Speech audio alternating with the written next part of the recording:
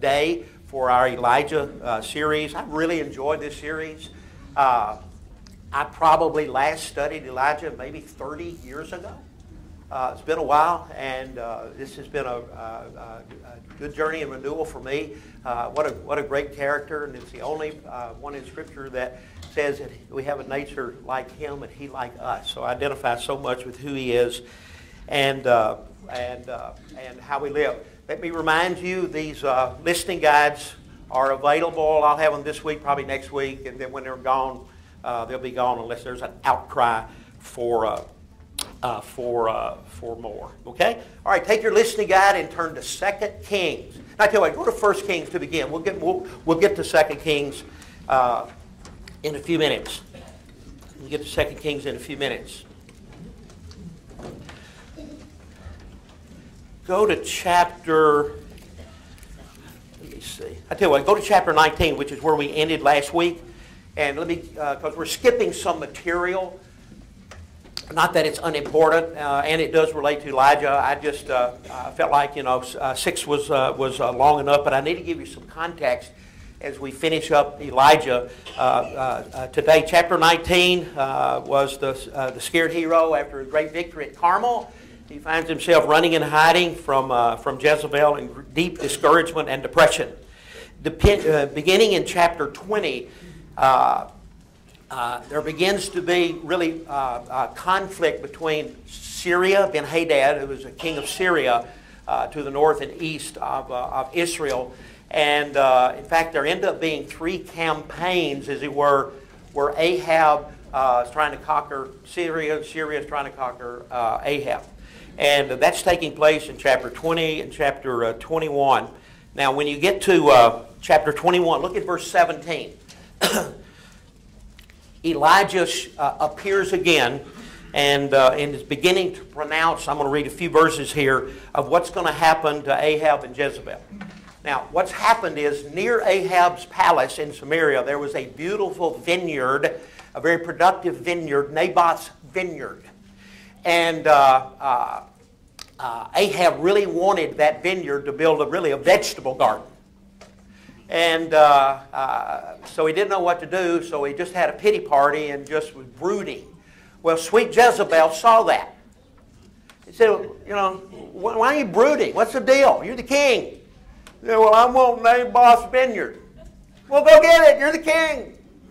Okay, you wuss, I'll get it for you. So she has Naboth killed. And Ahab, gets the vineyard. But God is watching. Okay? So Elijah shows up, 1 Kings chapter 21, verse 17. Then the word of the Lord came to Elijah the Tishbite, saying, Arise, go down and meet Ahab, king of Israel, who is in Samaria. Behold, he is in the vineyard of Naboth, where he had gone to take possession. And you shall say to him, Thus says the Lord, Have you killed and also taken his possession? And you shall say to him, Thus says the Lord, in the place where dogs licked up the blood of Naboth, shall dogs lick your own blood.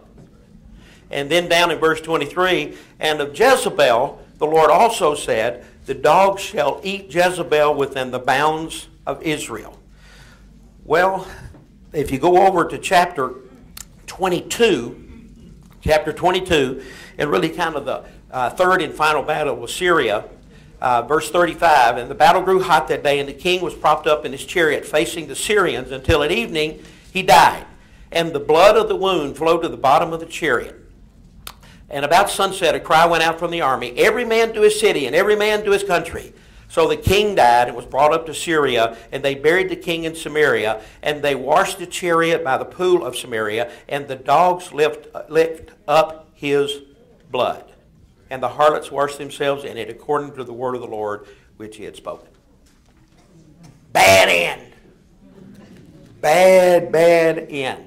And then in verse 51, Ahaziah, the son of Ahab, began to reign over Israel in Samaria in the 70th year of Jehoshaphat, who was the king of the southern kingdom of Judah, and he reigned for only 2 years.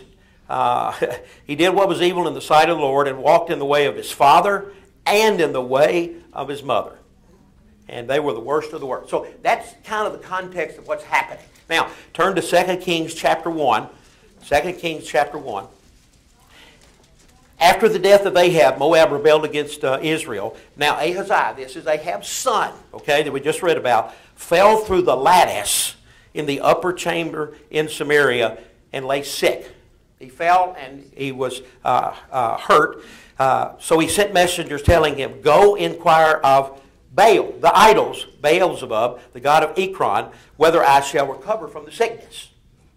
But the angel of the Lord said to Elijah the Tishbite, arise, go up to meet the messengers of the king of Samaria and say to them, it is because there is no God in Israel that you're going to inquire of Beelzebub, the god of Ekron. Now therefore, thus says the Lord, you shall not come down from the bed which you have gone, but you shall surely die. He only reigns 2 years and he's dead. So that's the context. Elijah showed up maybe 25 years earlier, unannounced, in 1 Kings chapter 16 and opening verses of 17, making that announcement of judgment on the king and on Israel for their idolatry. We have watched him from the brook Kishon and the lessons learned there, all the way to Zarephath and the widow and her son. Everything that he learned in Mount Carmel. I think lessons that he learned in making that trek of hundreds of miles, and the fatigue mentally, emotionally, and spiritually that led him to great discouragement and depression as a result of it. We have watched this man's journey for these 20 to 25 years. I did something that really wasn't part, but in this cumulative listening guide, there is a last page that I added, which lists all of the lessons, 20 counting the 2 today, all of the lessons learned from the life and the ministry of Elijah. So I hope that you'll grab that packet and read those lessons, and hopefully some of those we're applying to our own personal journey as it was. But today we say goodbye to him, and he has taught us so many valuable lessons. But I want you to read with me. I want you to hear verse 1 of 2 Kings 2, because it kind of set the stage. His life, his work, his ministry is finished. I'm reminded of what Jesus said in John 17, I finished the work that you gave me to do. What a statement. I would love to think that there's enough mental recognition and when I come to death's door, to be able to look back and to say, Lord, I think I finished what you called me and put me on this earth to do. And maybe the last dying words, as were the words of Jesus, it is finished. I have done. What a way to go. What a way to go. Some of the most valuable lessons that I've learned in life is sitting down with people that still had cognitive recognition, to sit down with them and ask them, if you had life to do all over again, what would you do different? I've heard some amazing things from some amazing people, and I've tried to listen and to learn from what they said about things that they would do different moving forward. And there's just death can be a valuable time. Writer of Ecclesiastes says that death is one of the greatest teachers that we have. Every time we go to the funeral of a loved one or a family or a friend, that should be one of the most teachable moments in our journey. Okay, especially in the midst of deep grief. Now, when the Lord was about to take Elijah up to heaven by a whirlwind, by a whoosh, that's really what the Hebrew whoosh, just going to wisp him up. Elijah and Elisha were on their way from Gilgal. I mean, in a moment, he's going to disappear as quickly as he appeared some 20 to 25 years ago. I don't know if he doesn't age gracefully. I don't know, but he certainly he doesn't die gracefully, because he doesn't die. He reminds me of my first cousin Enoch. Okay, now you're going to need to listen to this, because this is a really good one. My first cousin Enoch, over in Genesis chapter 5, I think, verse 24. Okay. All right, listen carefully. My cousin Enoch. Enoch was not, because God took him. Enoch was not.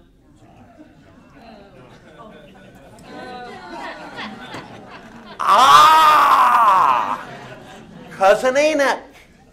Okay, he was not. He's an N-O-T. I'm a K-N-O-T-T, but it's there. It's there.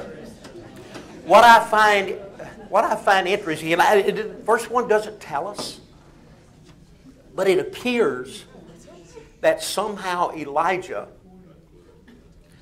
was either spoken to by an angel, by the still small voice of God that he dealt with. I'm not really sure, but evidently Elijah got some notice that he was about to die. Some notice. It's been amazing to me in years of ministry, and many times, maybe it's always, I just don't know it, especially and folks generally speaking that are elderly, that they get a sense that death is imminent. Do you ever say they just kind of get a sense, they just knew it was coming, maybe another week or month, or they just knew it was coming. And that's what's going on with Elijah, which raises this question. Look at this question. What would you do if you knew today was your last day on earth? What would you do? That's basically what Elijah was confronted with. Now, I'm going to give you about 30 minutes to think of that. I'm hoping you can multitask and listen to me and think of that at the same time, because when I turn it over to the group, that's the first question you're going to respond to.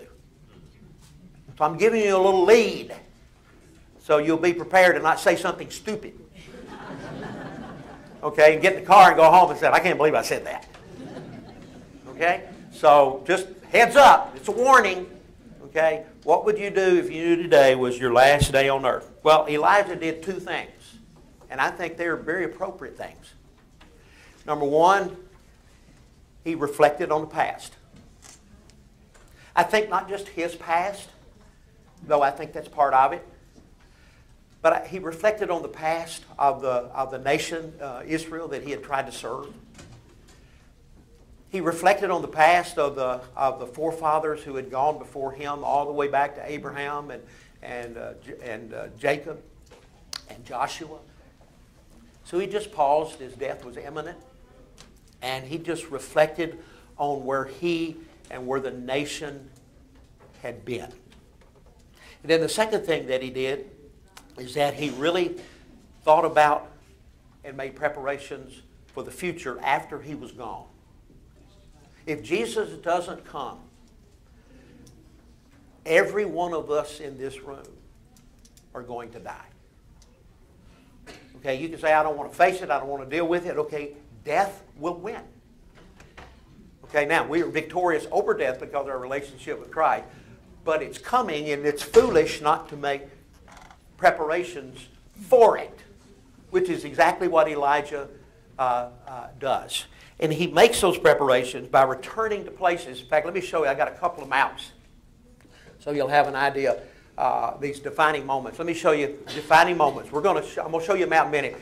Gilgal is all about starting points, all about beginnings. You'll see this in a minute as I get through each of these places. Next, Bethel was his next stop. I'll show you the map in a minute, which is where over and over and again surrender took place in a person's life.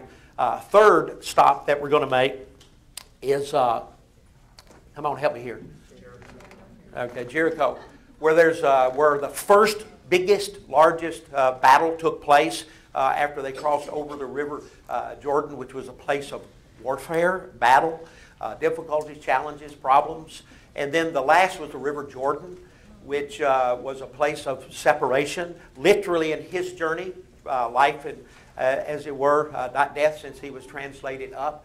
But what I'm going to do as we go through each of these, I'm going to give you the historical significance of each of these places. What happened there? And then I'm going to try to make, I hope it's a short lead, to from the historical impact to what does that mean to us personally? What's the message? What does that place mean to you and me in our journey with the Lord? Okay, so a couple of maps to kind of give you some context of where we are. Here is Samaria, where Northern Kingdom, central office, as it were. Tishbe, Gilead, that's where Elijah was from. Okay, and he makes his way to Samaria, then to Brook Cherith, all the way up to Zarephath, and down to Mount Carmel, and then down to Beersheba when he's in hiding, all the way down to Sinai, and then he makes his way back up here to anoint, as we ended chapter 19 last week, makes his way back up in this area to anoint future kings. But here we are in Gilgal, which is just really a few miles, very few miles west of the Jordan River, and then south that is Bethel, and then a little bit more eastward toward the River Jordan is Jericho, and then crossing River Jordan and over in here in modern-day Jordan, that's where Elijah will be translated. All this is taking place, to give you a little bit of context, north and a little bit northeast of Jerusalem. These are only, 10, 15 miles. It's a day, easily a day's work. It's a day's walk. It's not far for him to do all those. So we're going to go from Gilgal to Bethel to Jericho and then cross the Jordan miraculously. To give you a little bit of context of what that looks like today, look at the next map. Here is the Dead Sea. Here's the Jordan River. Here's the Sea of Galilee. Here is Jerusalem. All of this area today, which is right in here, is Gilgal and Bethel and Jericho and Jordan. Are you with me?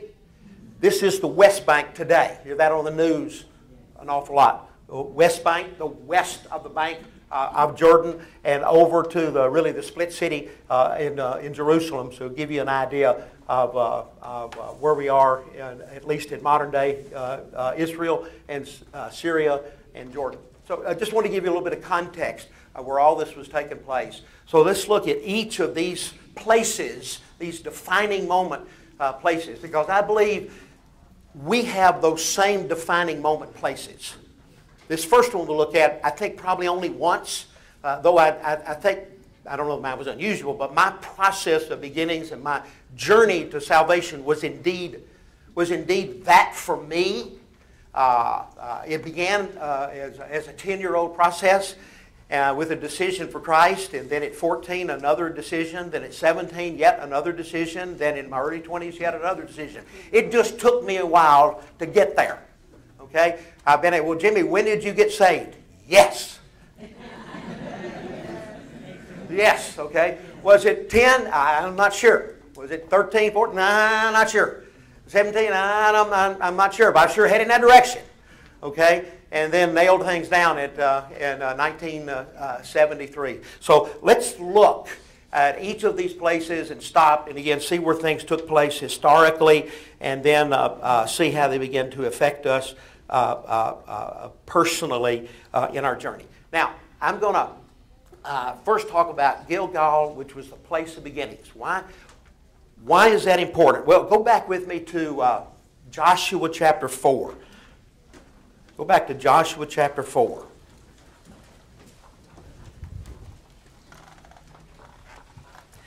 In Joshua chapter 4, you got to remember, taken into bondage, Jewish people, eventually delivered by Moses. God had promised them, that there was a land for them west of the Jordan River, Israel, and so they're making that trek, as it were, all the way from Egyptian slavery all the way into the promised land. They cross over, in this in Joshua chapter 4. God had made a promise: I'm going to get you across, and you're going to conquer the land. And as they cross, God tells Joshua to tell the people, as you cross the Jordan, which was miraculous, almost like the parting of the Red Sea. Okay, the priests go first, and the Jordan River parts, and which is Jordan River. Typically, though you can usually see one side and one side, is 30 feet to 200 feet. Okay, so it's not just something you would wade across, as it were. And but God wanted this to be such a beginning that He wanted it to be memorialized, that they remember their starting point when they crossed into the promised land. So as they cross, Joshua gives the 12 tribes of Israel, tells each of the leaders to make sure to pick a stone, okay, and place it on their shoulders. So we're not talking about a pebble or a little rock. Okay, something big enough, obviously, to carry and to place on their shoulders. And they, when they get to dry land, He tells them to build a memorial, a circle of stones commemorating the beginnings in the new land that God was giving to them. In Joshua chapter 4, in verse 19, the people came out of the Jordan on the 10th day of the first month, and they encamped at Gilgal, on the east border of Jericho. And those 12 stones which they took out of the Jordan, Joshua set up in Gilgal. And he said to the people of Israel, when your children ask their fathers in time to come, what do these stones mean? Then you shall let your children know, Israel passed over this Jordan on dry land. For the Lord your God dried up the waters of the Jordan for you until you passed over, as the Lord God did to the Red Sea, which He dried up for us when He passed over, so that all the peoples of the earth may know that the hand of the Lord is mighty, and that it may fear the Lord your God forever. So it was simply a place of memory of their beginnings. I make the connection here that Gilgal for us, for me, is that place of beginnings. And I'm going to use the term when we came into a personal relationship with Christ. When we came to know Him personally. You see, there are, don't kill over, there are 4 ways to go to heaven.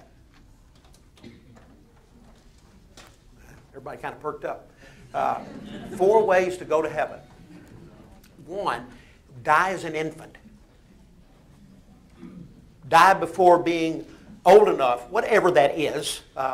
Probably 4 or 5 at least, maybe somewhere 4 or 5 up to 8 or 9. A lot depends on the home you grew up in and the background and how familiar spiritual things are. But I believe if someone dies before reaching that age of understanding and accountability, that God is a God of grace and mercy, and He lets them into His heaven.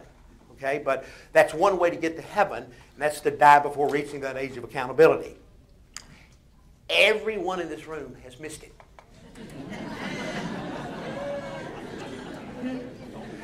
Now, I've talked to some of your spouses, and though they say you are infantile in your thinking, okay, chronologically you're past it. Okay?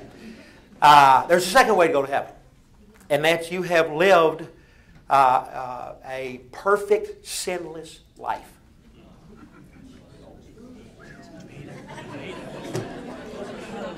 No takers, huh? If we have anyone in the room with a messianic complex, we do have a really good counseling center. Okay? You probably need to make an appointment in the morning. Okay? Because if you think, yeah, I've lived a perfect life, okay, you need help. So just kind of make your way over there. None of us have done that. All have sinned and fall short of the glory of God. So if that is the second way to get to heaven, like in the first one, we all missed it. We missed it. The third is what happened to Cousin Enoch and to Elijah. Now, God can do anything God wants to do. And if God wants to translate me to heaven and not let me experience death, I'm good with that. I'm good with that, okay? There's no record of that happening since Elijah's experience. So it's probably not going to happen to any of us. But that's God's business, not mine. And that's yet another way to get to heaven. There was only one other Gilgal, and that's in Jesus. Okay? We discussed the I am saying, I am the way, the truth, and life. No one comes to the Father but by me. But by me. So I don't want to ever assume, okay, even though you've got a Bible and you're in Bible study and you're faithful in here, I want you to be able to look back. Again, for me, it was a process. I don't know that that's normal. It was almost a decade process from an early first-time decision to one some 13 years later. But I finally got it nailed down and finally got it right, okay, and had that assurance of that. I think if you had asked me, in that period of 10 to 23, Jimmy, or do you know for certain if you were to die today you'd go to heaven? I'd say, well, I'm not sure. I think so. Maybe. I hope so. I would have answered, been very ambiguous. But after that 23-year-old experience, I would have said absolutely yes. So for each of these, I'm connecting a scripture, and this one is very familiar, 2 Corinthians 5:17. Therefore, if anyone is in Christ, he is a new creation. The old has passed away. Behold, the new has come. I do hope, and you're talking about something to be thankful for this week, go back to that defining moment in your journey. Because for some of us, it's been a while. And thank God for His inexpressible gift in Christ and permitting you to come into an eternal relationship with His Son and with Him. So we could have a really good life here, not perfect, not pain-free, but a good life here, and an eternal life with Him in heaven. So Elijah's first stop, I think to some degree, we don't have any record of him having gone there before, though Gilead and Tishbe, where he was from, is not all that far away. It's possible. But at least for the sake of the nation and for the sake of the appreciation of the patriarchs that evidently had impacted his life in Abraham and others, he finds his way to Gilgal. All right? Now, let me pick up in verse 2. And Elijah said to Elisha, please stay here. Elijah saying to Elijah, who's been following for about a decade, stay here. For the Lord has sent me as far as Bethel. But Elisha said, as the Lord lives and as you yourself live, I will not leave you. So they went down to Bethel. And the sons of the prophets who were in Bethel came out to Elijah and said to him, do you know that today the Lord will take away your master from over you? And he said, yes, I know it. Keep quiet, shut up, don't remind me. Kind of in the white space, okay, in there. So our next stop is Gilgal. Gilgal, interestingly, means house of God. House of God. Bethel means house of God. Excuse me. This is where Abraham, on 2 or 3 occasions, found himself. And when he was there, he built an altar. It's where Jacob found himself when he saw the angels dancing, as it were. This is where Jacob would return to later on, and that he would have his wrestling match with God. This is where, in a few years after that, Jacob would return, and he would renew his covenant commitment to God and with God. And that's when God would change his name from Jacob, which means supplanter or deceiver, which is what he was, to Israel. To Israel. So every time you see Bethel in the Old Testament, there's always an altar. Always a surrender. And there were really many different kinds. Here is one. This goes back to Joshua's day. Here, built out of rock. This one was a circular, as it were, altar. Sometimes they would stack them vertically. Again, all of this were I guess, were an object lesson. It was a visual of something going on in the person's life that constituted surrender. Surrender. Giving up something or getting priorities right in your journey. It could be family. It could be work. It could be material possessions. It could be surrendering to God the loss of a spouse, loss of a kid, loss of a job. There's no way to tell. Unlike Gilgal, I think is generally a one-time experience, maybe a process, but which it was for me. But when you come to this stop in Bethel,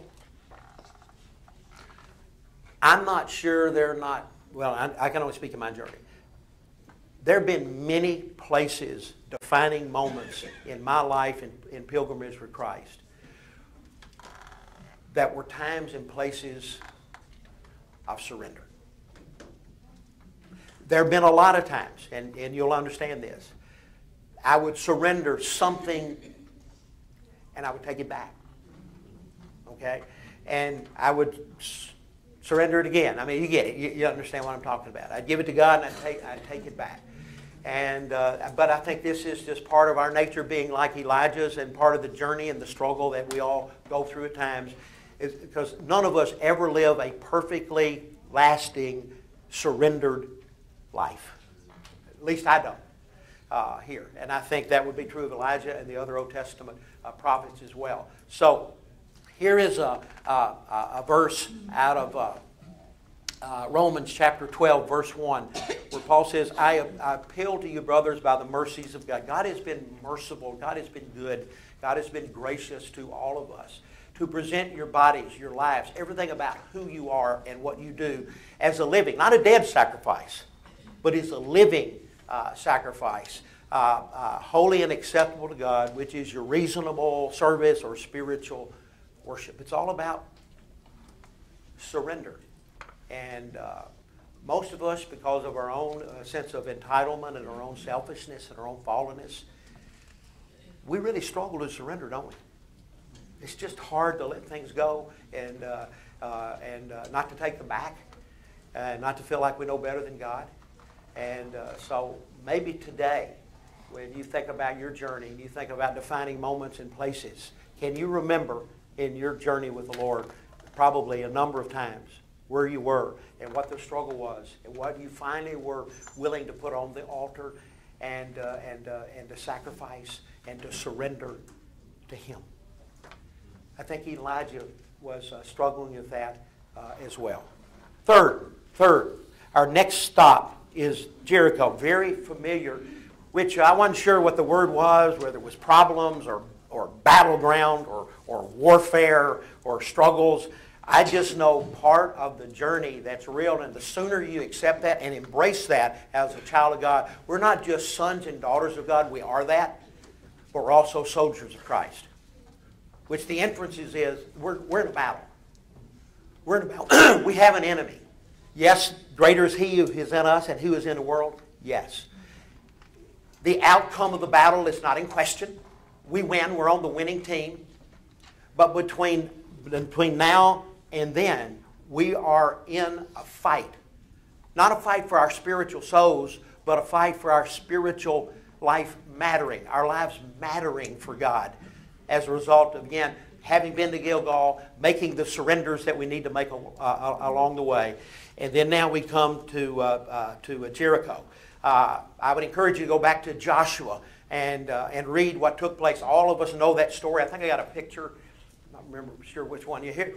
Jericho was just a little bit west, and really over the centuries there have been walls that have been built around it. I'm not sure. It was probably the smaller wall that Jeremiah and the people of Israel marched around, blew the trumpets, and the walls fell, and victory took place. But not too long after that, after the great spiritual battle that they had won, they made their way to Ai and got obliterated almost because of greed and materialism and selfishness getting away. And that battle is real for all of us.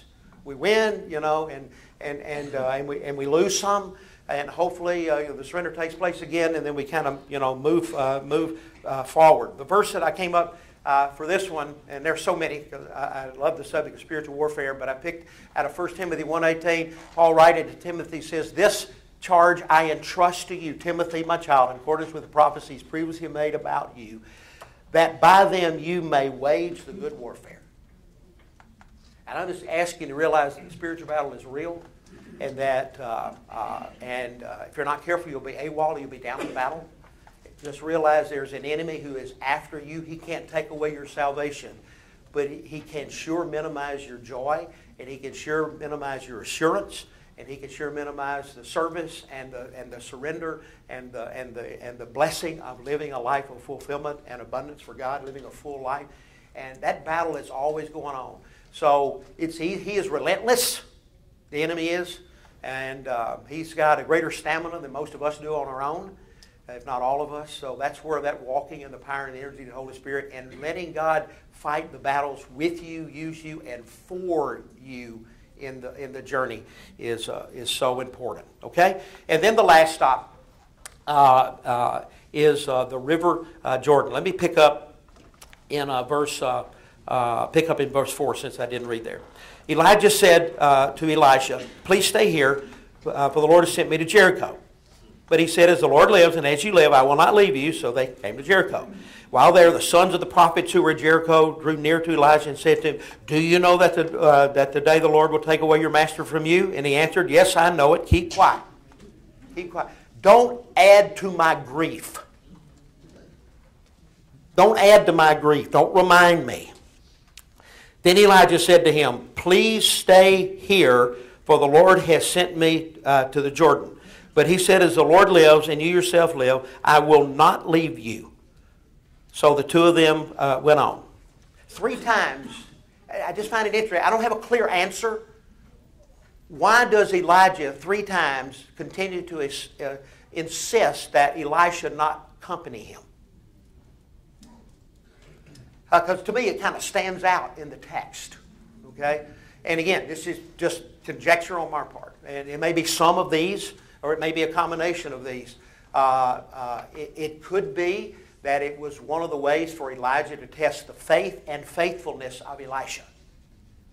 Okay, I tend not to think that's because my guess is after at least a decade, maybe 15 years with him, he'd probably already proven that. Okay, but that could be part of it. It could be number 2. Could be this: he did not want Elisha, knowing as close as they had become to one another, to be there at the moment of death. Because of the gravity of the grief that would take place, having been there when the one that he loved and respected and had coached and mentored him for all of these years into the man that he was actually died, and didn't want him to experience that actual moment of death. That could be a possibility. Another possibility is, and we'll get this in the last point, and that has to do with everywhere, in many places that Elijah went, whether it was Gilgal or Bethel or Jericho, he established, as it were, a seminary, a schooling for prophets. And that responsibility was going to be handed over to Elisha as he moved forward. And he knew all of these prophets that were in training had really depended upon Elijah, and that maybe Elisha needed to be where they were to help them in their time, to comfort them in their time of intense grief when Elijah had gone on. I don't want you to be with me. I want you to be with them. They need you more than I need you at this time. I mean, that's a possibility. I tend to lean in this direction. I think Elijah tended to be a loner anyways. If you kind of look at the stories, he just tended to be okay, being alone, being with himself. And he knew that death was imminent.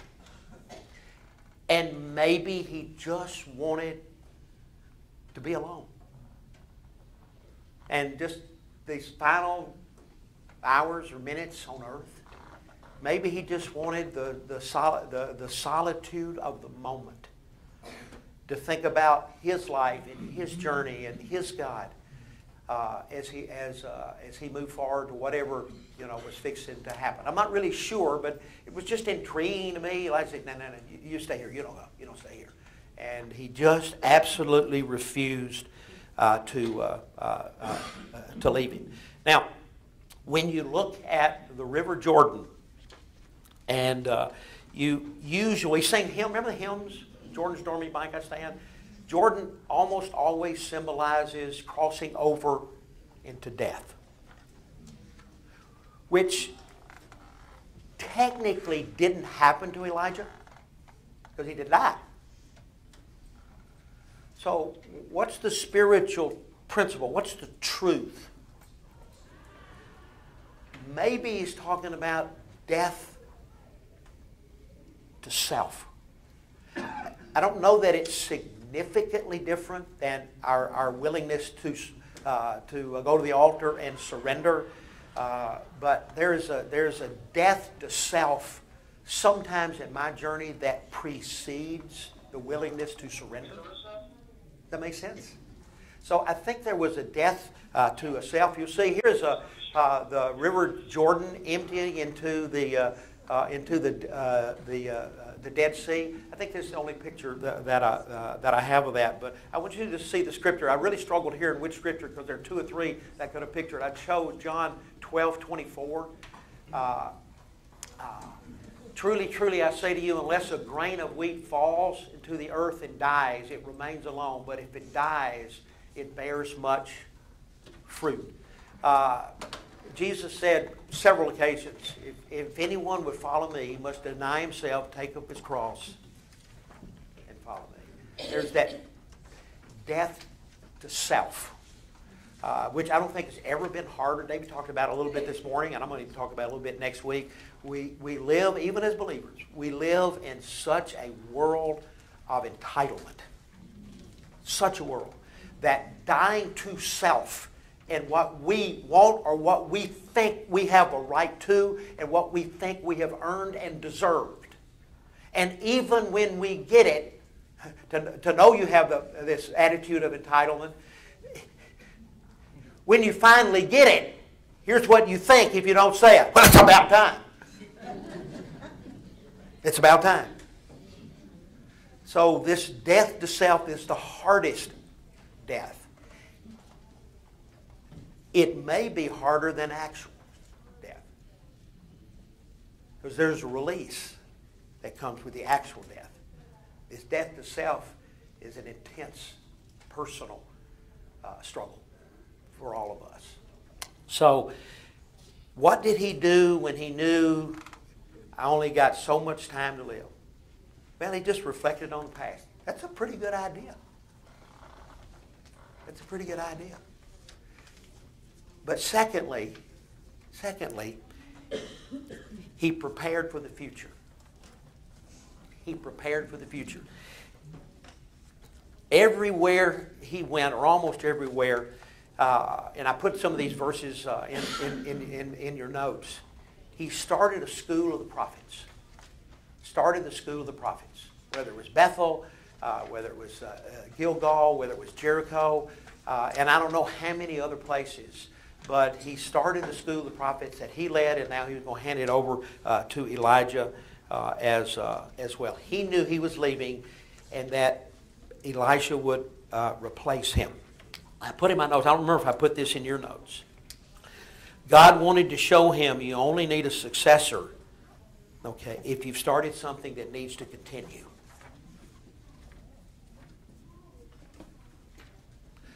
You really only need a successor if you've started something that really needs to continue. I don't mean that in a negative.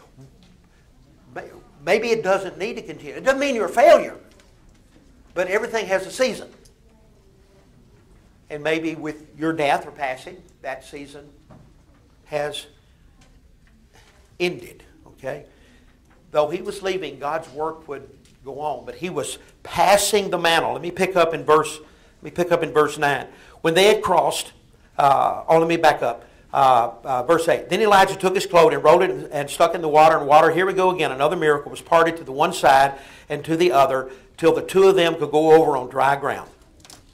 This was the final miracle, by the way, of Elijah. I've counted, I could be wrong, number 14. And you may remember, Elisha is going to ask for a double portion, double blessing. That was normally given to the firstborn.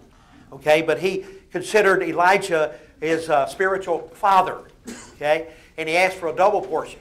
Now, I find it interesting. My research tells me that Elisha did 28 miracles. 14 times 2. 28. Interesting. When they had crossed, Elijah said to Elijah, ask what I shall do for you before I'm taken from you. And Elijah said, please give me a double portion, double blessing of your spirit. That goes back to Deuteronomy 21:17 for the first child. And he said, you've asked a hard thing. Yet, if you see me as I've been taken from you, it shall be so for you. But if you do not see me, it shall not be so. And as they went on and talked, behold, I can't imagine, chariots of fire and horses of fire. Chariots, horses. The most powerful weapons of the day, symbol of authority, symbol of power. Separated the two of them. Elijah went up by a whirlwind into heaven.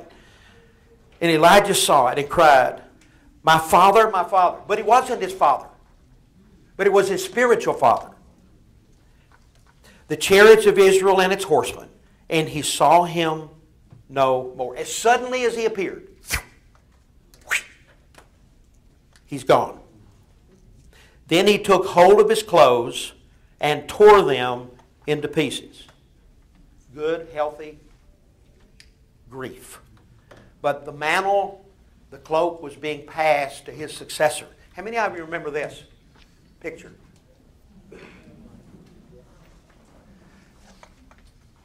March 26. March 26. 2000, I think I wrote it 6. Hidden underneath that mantle and cloak is Pastor David. Many of you were here for that service that went on forever. Okay? Went on forever.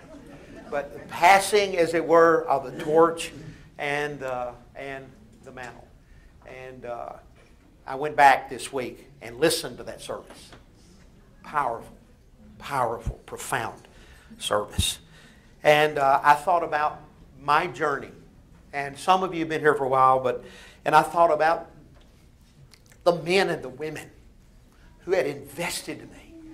I've been here almost 40 years, especially in that first 10 to 15 years. Some men, some women. I'm thinking of Doris Clausen, Betty Trainum. I think of Bob and Gordon Talton. I think of Andy Yaris. I think of Bob Vickery.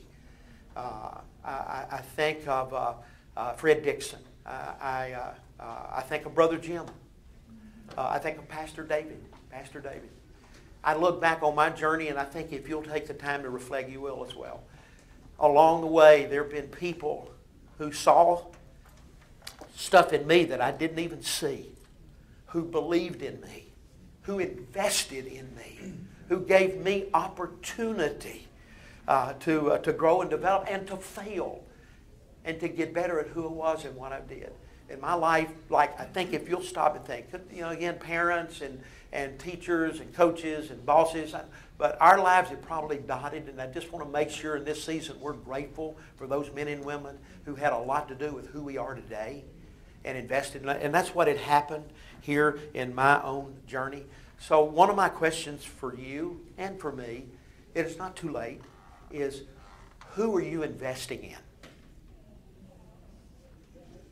It doesn't have to be formal, but who are you taking the wisdom, the experiences of failures and successes, and who are you investing in to help them not to repeat the same mistakes you repeated, to help them to be better at who they are and what they do? The failures of your own personal journey, to help them to avoid those. The failures maybe of marriage, maybe the failures of parenting, to try to help others not to repeat your mistake. I think God wants to use those in my journey to help others and in your journey to help others as well. So, what a way to go, right? Gone. So, 2 lessons. 2 lessons. There he goes. When a person of God, when a man of God, when a woman of God dies, nothing of God dies.